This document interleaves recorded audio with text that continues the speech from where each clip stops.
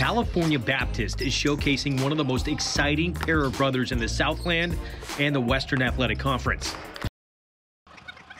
How competitive were you guys with each other growing up? Yeah, very competitive. Pretty competitive. I've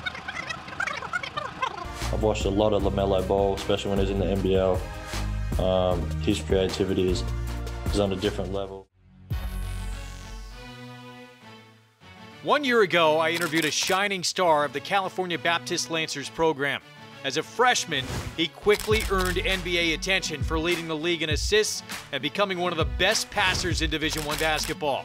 Taran Armstrong went on to become the first player in CBU's Division I history to be named the Western Athletic Conference Freshman of the Year.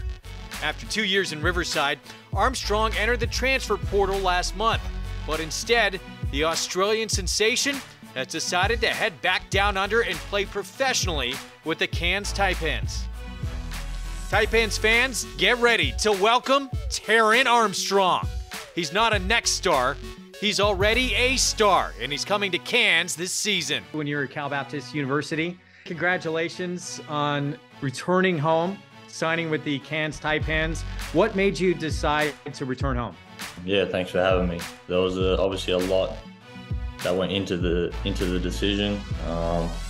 And there was a lot to look at, and I had really good options in the States and, a few good opportunities back here. But I'd say the main reason for me coming back was honestly probably the competition. I think the NBL's as good as it's ever been, and it's, it's a top 3 league in the world. So, why would I want to be anywhere else type thing.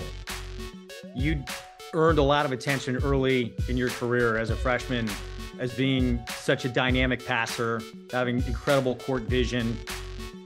Where did that develop for you? I think that's something I've always sort of had. I've always had a feel for the game just because I've played it for so long.